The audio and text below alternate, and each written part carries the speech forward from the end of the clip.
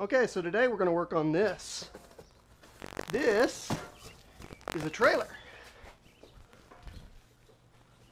Not the lightest of trailers either.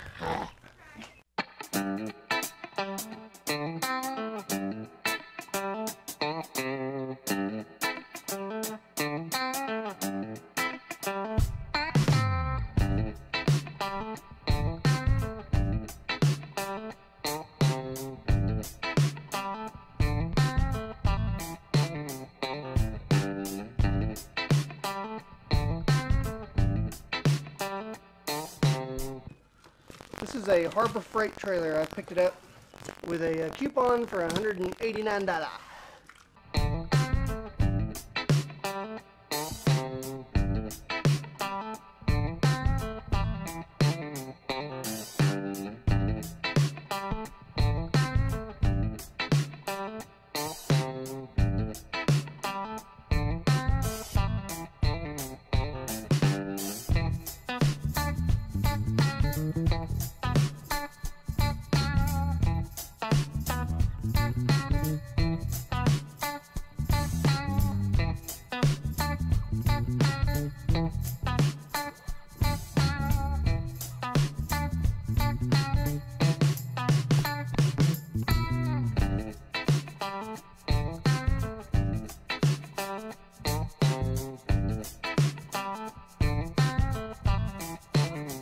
Okay,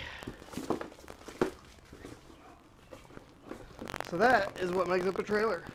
But for the screws, I got my little magnetic tray.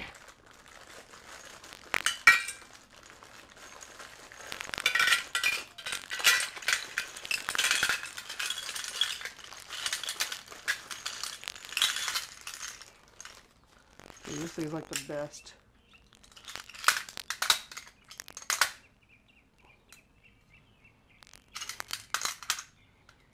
Don't gotta worry about too much stuff running off or nothing.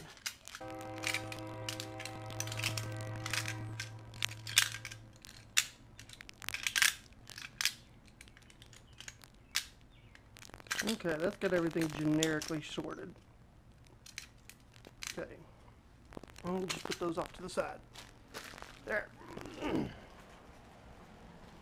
Now we can get working. This is the front. That's going to be a side. Let's see, I guess I want that side to be, it'll be on the outside of here.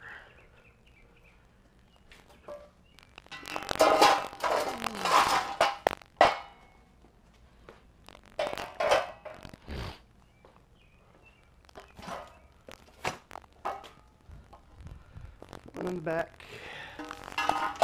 the notches on the upside.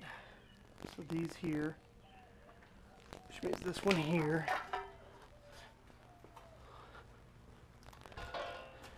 And we'll bet that goes in the middle somehow.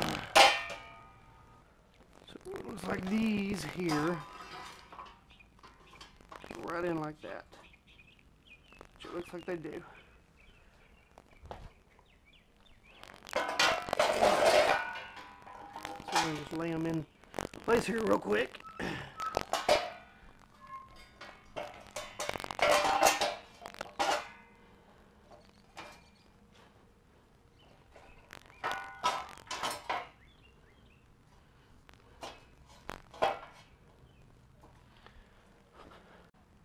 Now the center one, I've actually got going the wrong way, I guess. So it looks like this isn't the center one. That's going to be my hitch. So that's where this one comes into play. And it's going to go this way.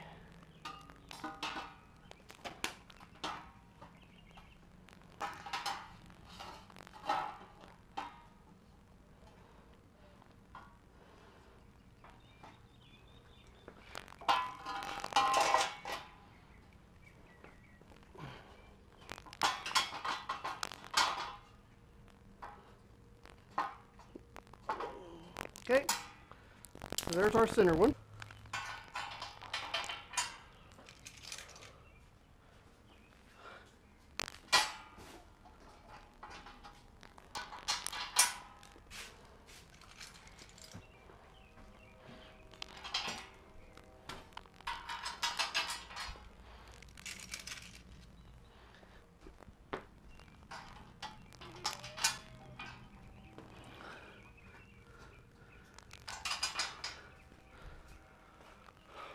Well, there's the start. Okay, so we're gonna pick this up.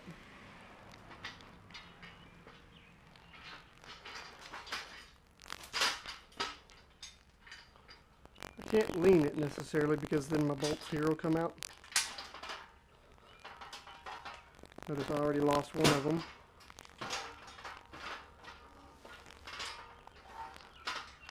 I'll take that and put it that way. Should hold okay. Now let's take a decision on one of these. I already got a nut.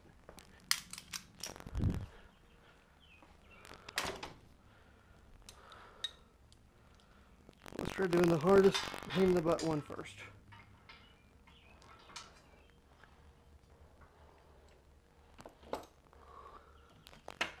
My deal is I like to hand tighten everything first.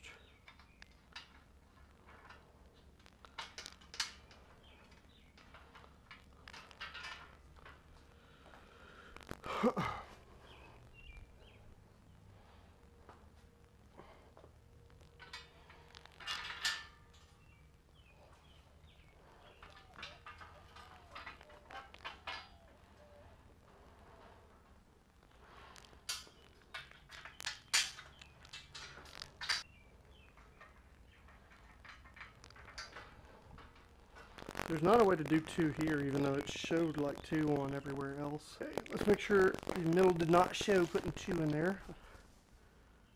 So it must be pulling back here. That's the only way that makes sense to me. We're going to move that one back there for now. Hopefully we're not making a mistake. If so, that's what this is about.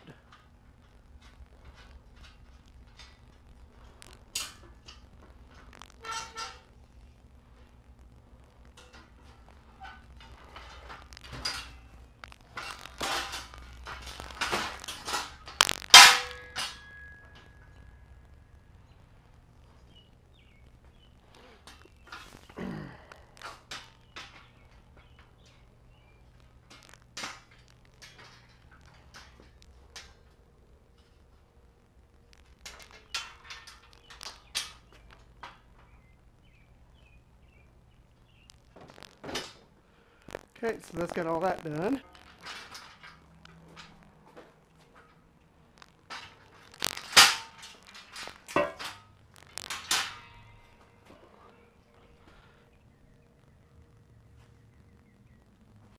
Okay, had an intermission because I filled my camera up. Sorry about that. Okay, so where were we?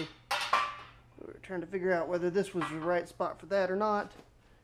That looks like this is going to be wrong, so this is going to have to come up here. Which means this here probably needs to come up this direction.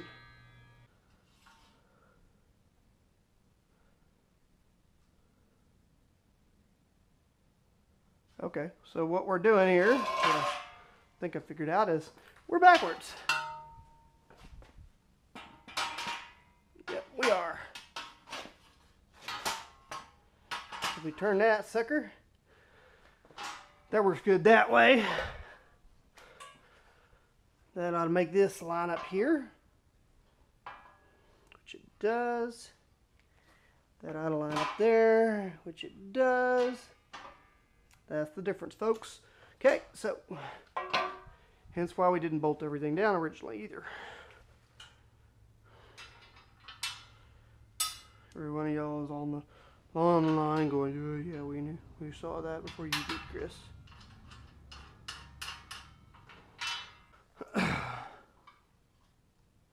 You'll notice I'm not totally tightening everything down, mainly because I want to, hi, Baba.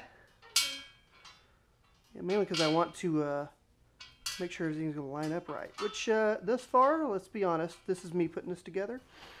Yeah. Keep in mind at all times, we are upside down right now as far as this trailer goes.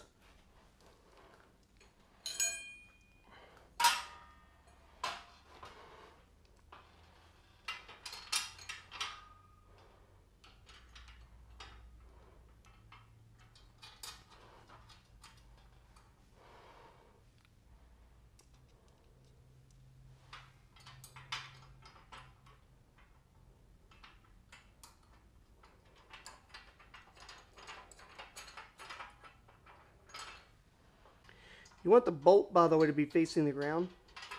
Because let's say the washer falls off. If the bolt's on the bottom, bolt falls off. Nothing holding it. The bolt itself can hold that in place sometimes. So you want the washer to be on the bottom, typically speaking. And this is the bottom of the trailer, by the way.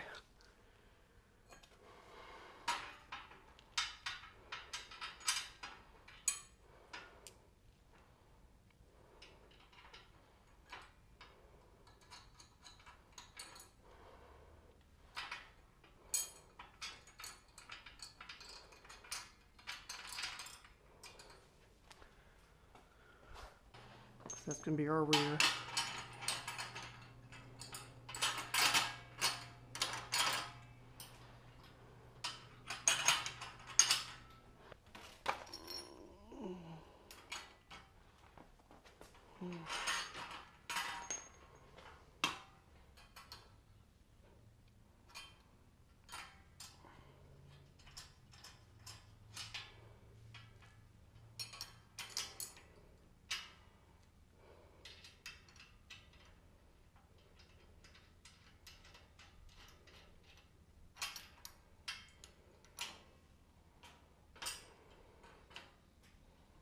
So it just kind of clips in there.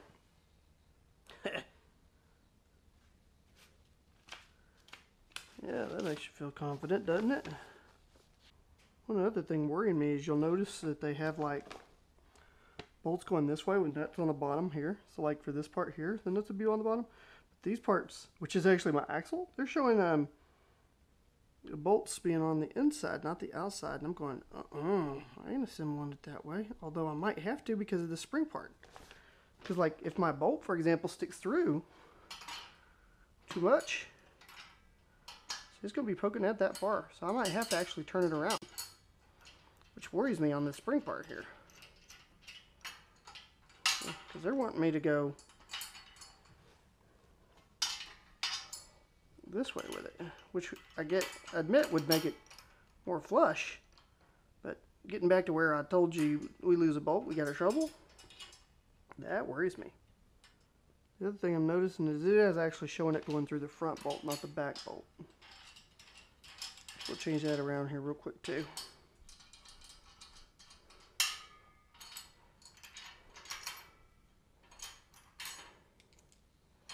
Which means I've got to bolt this one in first.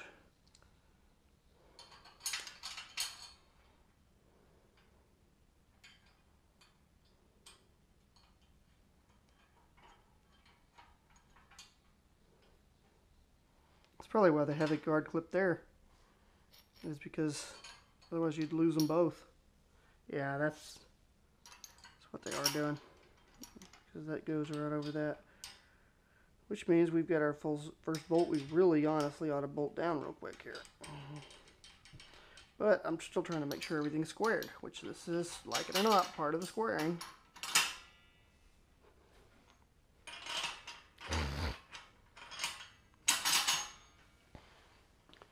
Okay.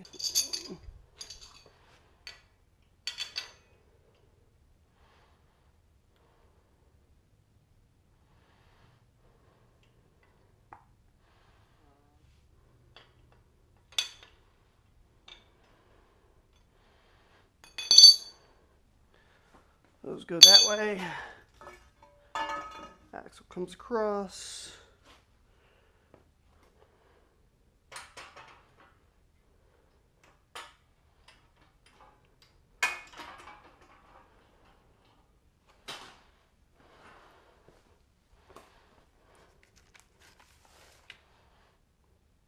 And that's where these springs go.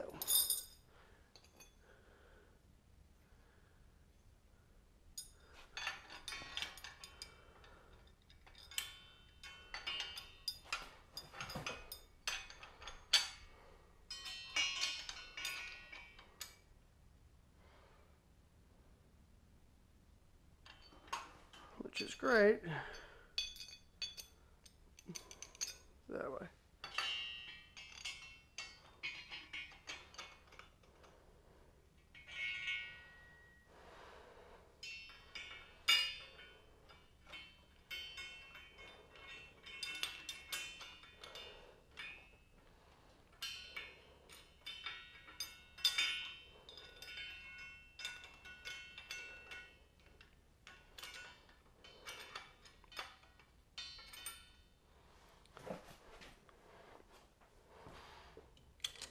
So we're going to stop right here, and this is where I want to start tightening everything up.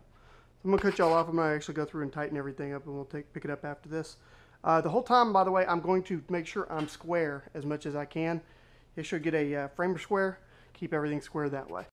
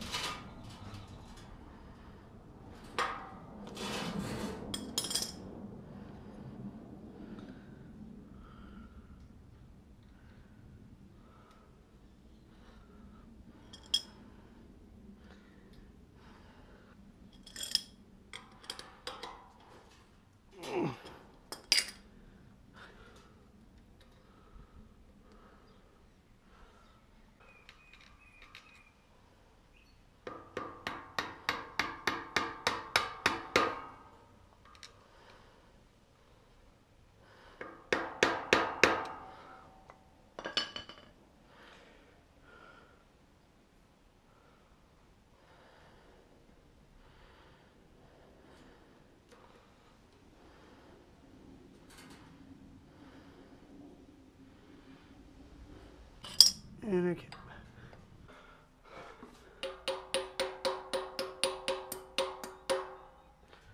Hey, we got a trailer. Kinda. Now, gotta do all the electronics on it still. This part they already pre-assembled, so I didn't have to actually do that. Still gotta put the fenders on. But at this point, we can take the trailer straight up over this way.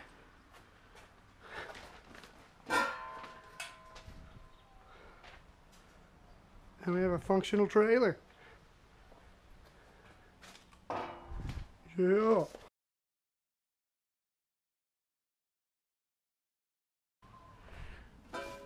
This direction. Go right into those two. Pretty easy. Okay, so those will be no big deal.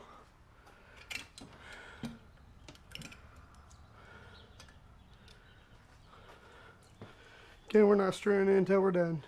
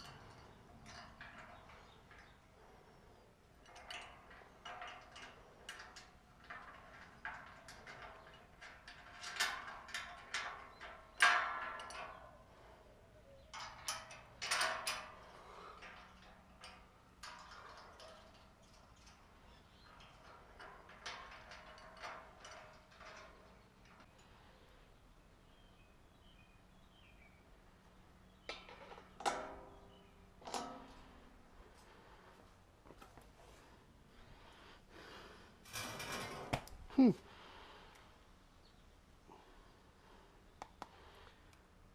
other one didn't have that. Let's make sure that's not something special here real quick.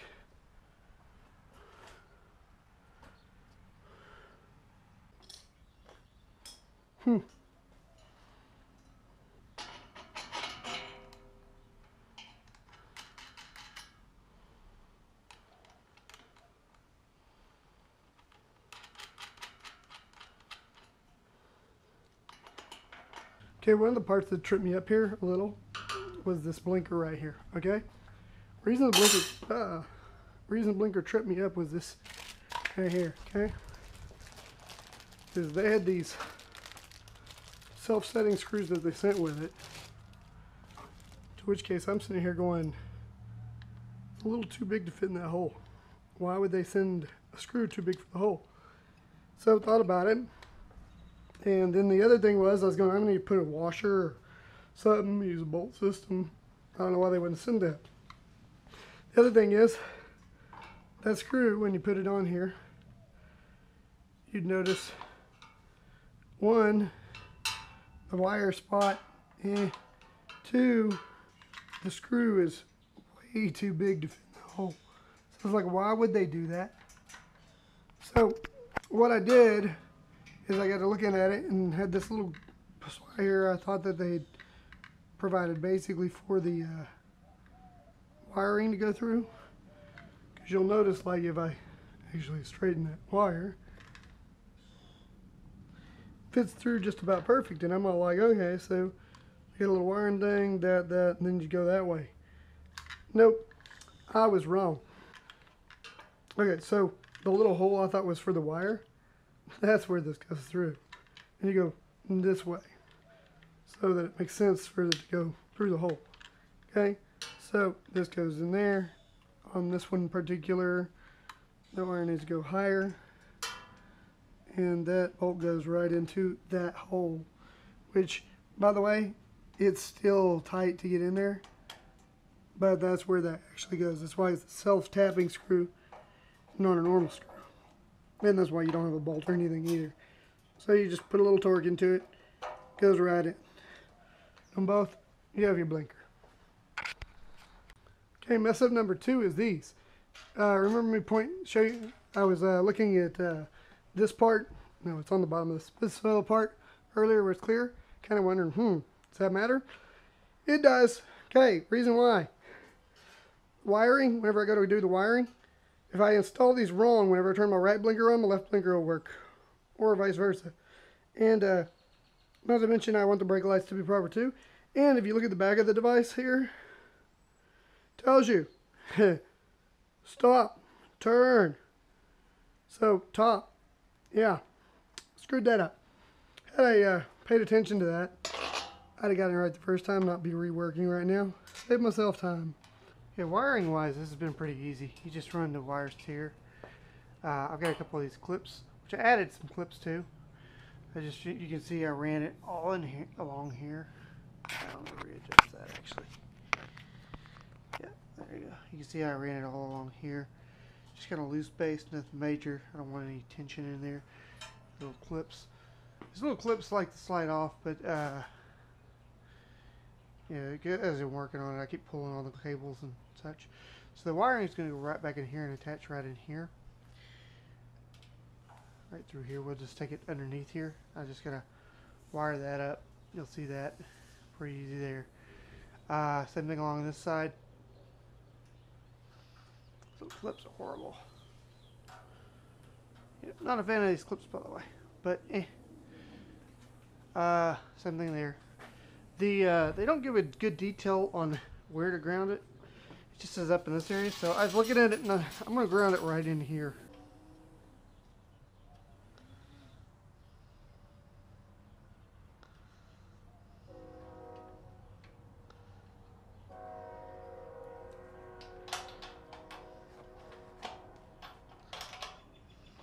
There we go.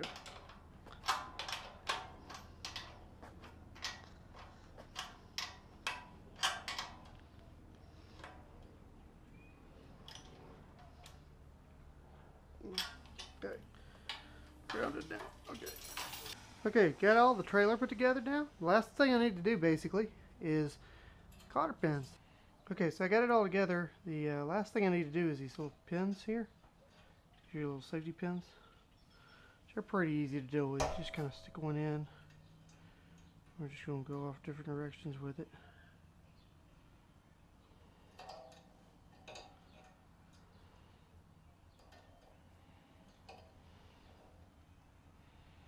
Try to make it flush as possible.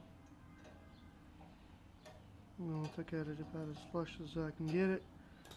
I like to take a little hammer out and kind of flatten it down.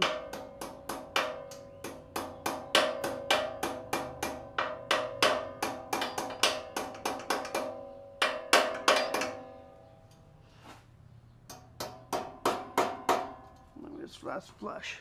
That's pretty much it. Okay, trailer's done, so we're gonna move the sucker into the backyard. Also give you all an idea how light this thing is.